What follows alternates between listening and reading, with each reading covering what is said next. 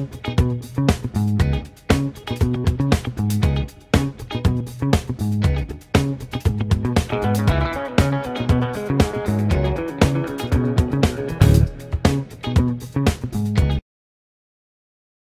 gloriously unlikely Aston Martin V8 Cygnet, which features the running gear and suspension of the previous generation Vantage S crammed into the bodywork of the Toyota IQ-based city car, starred at this year's Goodwood Festival of Speed.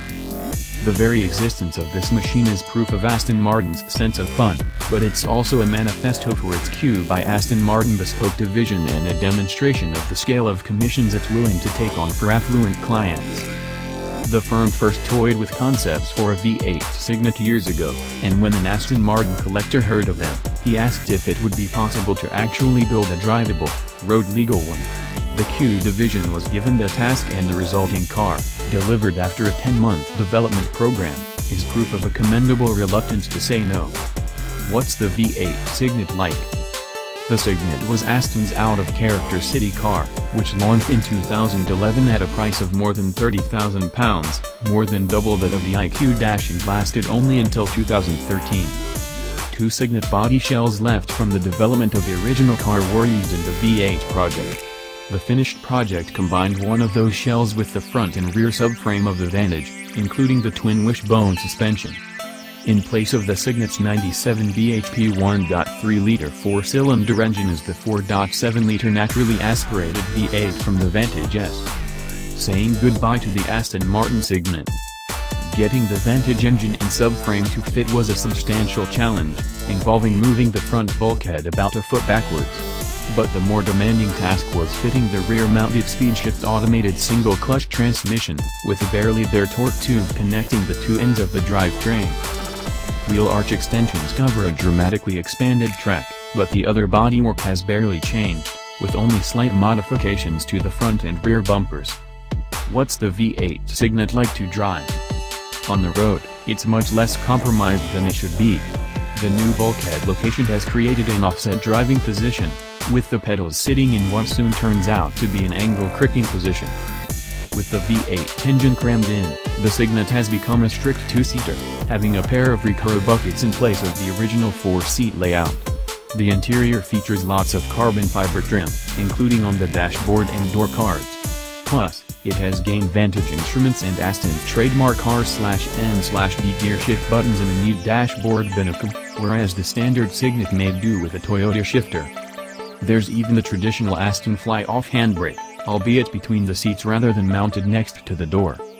The snarling soundtrack is barely silenced V8, but the heads it turns are soon wearing looks of incredulity at the sight of the steroidal Cygnet that's the unlikely source of the commotion. Performance feels strong. Aston says that the Cygnet would have the legs on the Vantage in a straight drag race, because its 250 kilograms lighter curb weight gives it a 0 to 60 mph time of 4.2 seconds. You'd need to have swallowed a handful of brave pills to get anywhere near the quoted 170 mph top speed, though. Acceleration feels forceful and the dynamic cues are very similar to the donor Vantage, with similarly weighted steering and a nicely proportional throttle response. The gearbox is snappier and less well-monitored than it was in the Vantage S. The development team admit that persuading it to work in the shorter, lighter Cygnet was one of the biggest challenges, and it gets confused if instruction through the steering wheel-mounted paddles is delivered too quickly.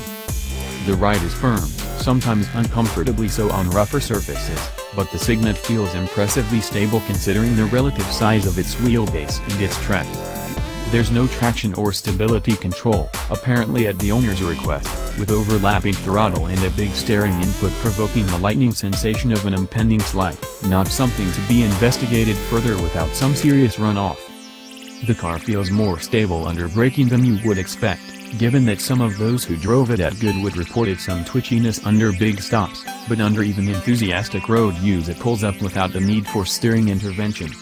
The hardest thing to get used to on normal roads is the difference between the apparent width of the cabin and how far out the wheels actually are.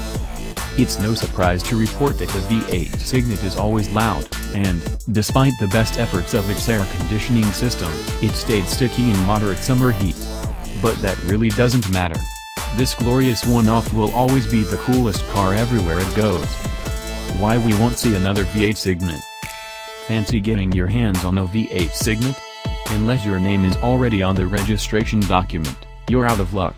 Aston made a deal with the buyer prior to developing the car that it would never produce another one. Nor will the company say how much the car's new keeper paid to realize such a spectacular dream, although it was undoubtedly enough to purchase several of the brand's more mainstream offerings. But anyone with their own unlikely dream for one of Aston's other products, and sufficient depth of pocket to realize it, is invited to contact the Q division to discuss it in greater detail.